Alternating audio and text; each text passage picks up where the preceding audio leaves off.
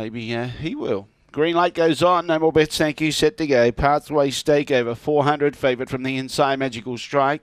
Away. Began pretty good for him. He's hunting up. Oh, yeah, he's looking good. He's made a liar out of me totally. He did swing wide and cleaned up a couple, including Have a Go Megsy and alongside of it Magical Shaz, but it's off and gone here.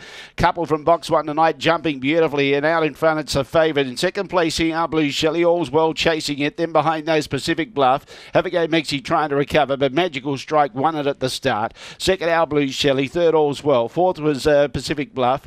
Have a Go Megsy made up ground after copying that early check. Well back behind those was Yarramundi Tiny, Gentleman Jacks, and Magical Shaz was the last one to pull up. 23.14 was the time. It's 1.64 and 8. There's a couple of greyhounds tonight that have really appreciated box one, Bally Rebel and now Magical Strike. Usually, both not that quick away, but they've loved box one. They've been able to hunt up, kick through, take the lead and win comfortably.